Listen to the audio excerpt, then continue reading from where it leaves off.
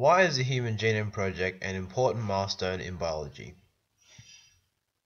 Firstly, a quick overview of the Human Genome Project. The Human Genome Project was an international research task aimed at mapping out the entire human genome. Mapping all the genes in the human body aimed to discover all 3 billion base sequences.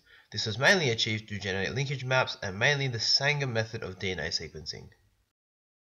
The Human Genome Project started in 1990 as an international project led by Francis Collins. It went with no competition until 1998 when a private company called Celera started mapping the human genome. In 2001, the first draft for the human genome was presented by both organizations, and in 2003, the Human Genome Project was completed. The main technologies used in the Human Genome Project include the Sanger method of DNA sequencing, electrophoresis used to read this information, and recombinant DNA technology used for gene replication. One of the most important techniques used in mapping the human genome was the Sanger method of DNA sequencing.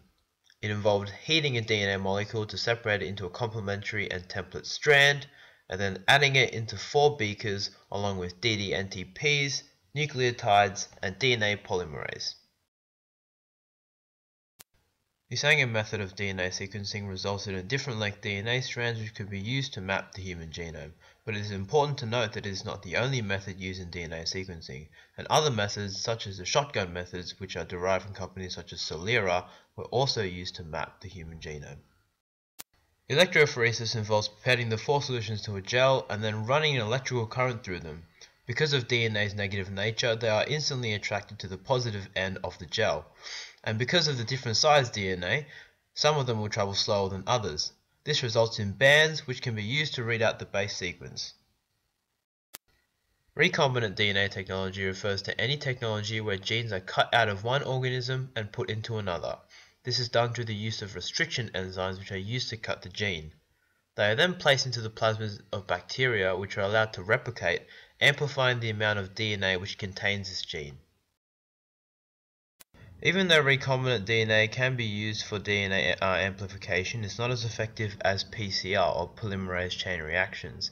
This involves constantly denaturing a piece of DNA and then allowing polymerase to create new DNA strands from these denatured ones.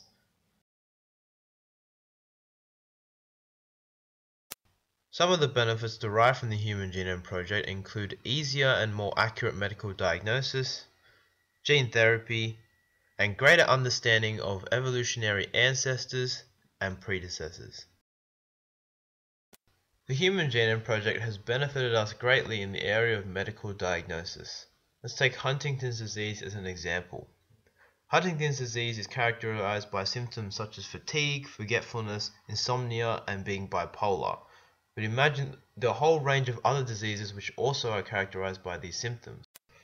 Well, using the Human Genome Project, we are able to compare healthy base sequences to mutated ones, which is especially useful for diseases which are hard to identify based on just symptoms. So, using this information, we are able to identify Huntington's disease as a base sequence mutation in chromosome 4. It is an amplification of the CAG codon and occurs 10 to 26 times in a normal person, but up to 80 times in a person suffering from Huntington's disease. The Human Genome Project allowed for the invention of new technologies for medical treatment such as gene therapy. This included replacing mutated genes with healthy genes, and a specific example of this is in cystic fibrosis. Cystic fibrosis occurs as a mutation in the CTF gene and is deletion of a single codon from chromosome 7. So gene therapy aims to replace all the mutated genes with healthy genes in cystic fibrosis. This is done by taking the healthy gene and inserting it into a modified virus. This virus is then inhaled by the patient, and this patient starts to get healthy genes replacing their mutated ones in their life. An important limitation of the Human Genome Project is the fact that base sequences are just information or pieces of data. This information needs to be interpreted, and to a normal person, it's just a bunch of letters on a page. This information is only useful if a scientist is able to interpret it and see what it does. Another important limitation of the Human Genome Project is the fact that it does not account for any environmental factors such as sunlight, nutrition, healthcare, and shelter. These factors can influence variation with humans and is not accounted for in the data collected from the Human Genome Project. Genetic linkage maps show the relative distance between linked genes. This can be as a percentage or in map units, but linkage maps do not show the actual physical location of a gene on a chromosome, and further mapping, such as physical mapping and DNA-based sequencing, is needed for further information. As crossing over occurs in meiosis, alleles can swap from one chromosome to another. This creates different genotypes to the expected ones, and these are called recombinant genotypes. The percentage of offspring who possess one of these recombinant genotypes can be used to determine the distance between linked genes.